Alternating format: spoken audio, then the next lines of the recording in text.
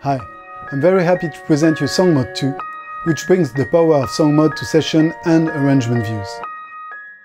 Since Live 10.1.13, the installation has become very simple. In your user library, create a folder named Remote Scripts, copy the script folder into it, launch Live and select the script corresponding to your controller.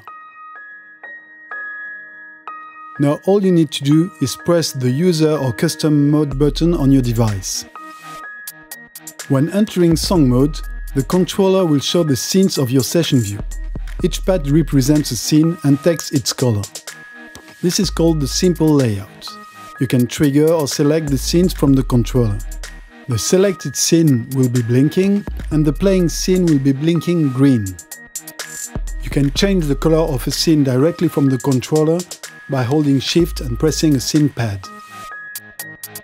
Song Mode can also show arrangement markers. To switch to arrangement view, press the Note button on your push. On Launchpad, this will be the top button on the right-hand side. In this view, each pad corresponds to an arrangement marker. As soon as you add markers, they will be detected and added to the pad's matrix. You can add markers on the fly from the controller by pressing the New button. You can also add colors to the markers by holding Shift and selecting a pad. This way, you can see your whole arrangement at a glance.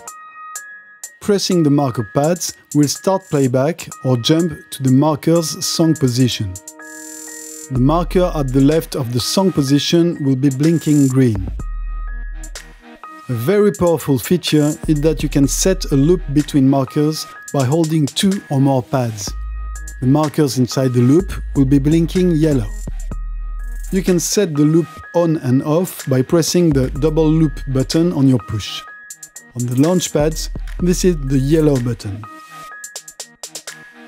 The core of Song Mode is the advanced layout. This feature lets you group scenes or markers into virtual songs. This way, you can have your whole set at your fingertips without scrolling.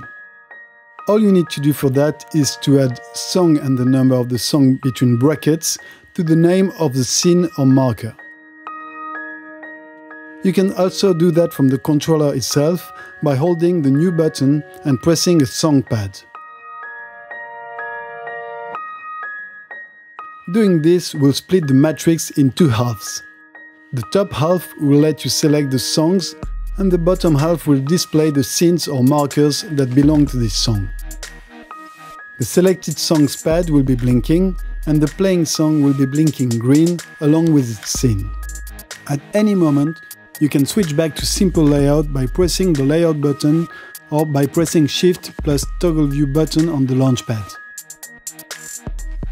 There are several additional features that you can find pretty handy. If your set contains more than 32 songs, or a song contains more than 32 scenes, the navigation arrows will allow you to move through the pages. If you add stop between brackets to a marker's name, passing it will stop Live's playback. Such pads will be blinking red. This can be very convenient when using the arrangement view in a live situation. The Stop All Clips button will stop all session clips, and pressing it while holding Shift will enable back to arrangement. Pressing the User or Custom button will take you back to your standard controller. Thus, Song Mode lets you make an even better use of your device without taking anything out. You can get Song Mode on the Isotonic website. Thanks for watching.